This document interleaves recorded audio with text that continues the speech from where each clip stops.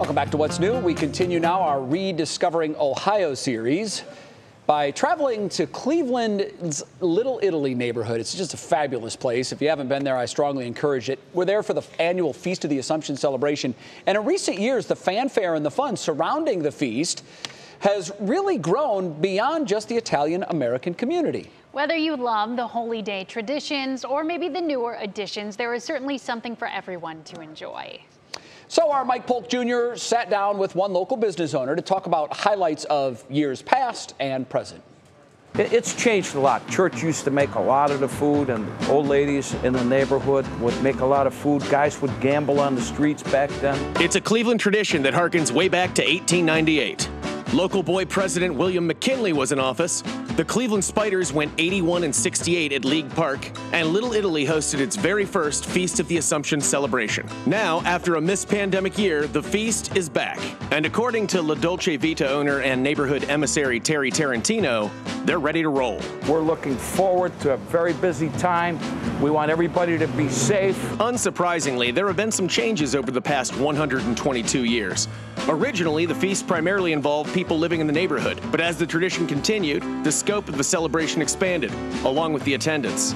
Yeah, it was very intimate, and it was very special, but those days are gone.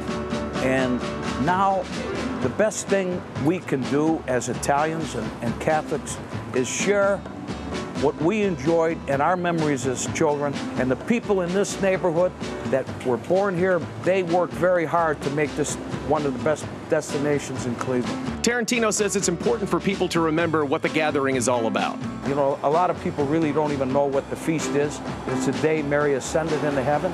This started with a procession from the church with the statue of Mary. Always on the 15th. Always on the 15th. Yeah, a lot of people get confused. The 15th is the holy day.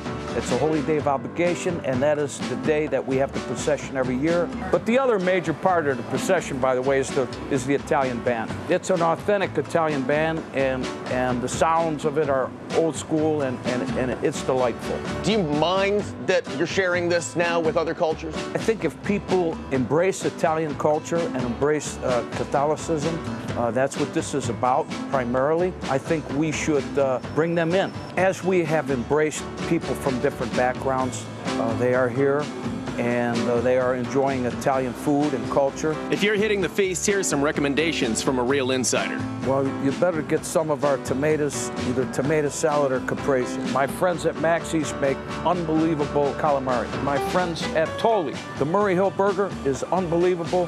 The food is good, the wine is good, but you have to understand the why. When it comes to annual events, they don't come much more authentically Cleveland than the Feast of the Assumption. And after having to take a year off, we've got some making up to do. This is Mike Polk, about to go carb up and gain 10 pounds for 3 News. You don't look any heavier. Thank you. Not yet. Not yet. I mean, it's a long weekend. So the feast is going on now, and I just spent some time with Terry Tarantino, who's an amazing person. Can we agree on that? Oh, that absolutely. He's quite the character. And we talked for like 15 minutes, and the hardest thing about it was every single person saying hi to him on the way by. We're trying to shoot something. He's like the mayor, right? Terry, and he's like, hey. I'm just like, geez. And that's what you had to deal with. Back to the question now, Sure, right? yeah, but he was great. And I just want his swagger one day. He's just, you know, the Panama hat and the muscle shirt and stuff. He pulls it off. Yeah, but he's much beloved down there, and that's a great restaurant. There's a million great restaurants down there, obviously. And I could have talked to that guy all day, but he was very busy, and the mayor's a busy man down there. Yeah, that's pretty much what he is. Yeah, you got to hold court all day, every day. Yeah. I love there's so many wonderful restaurants down there. It's impossible to pick one.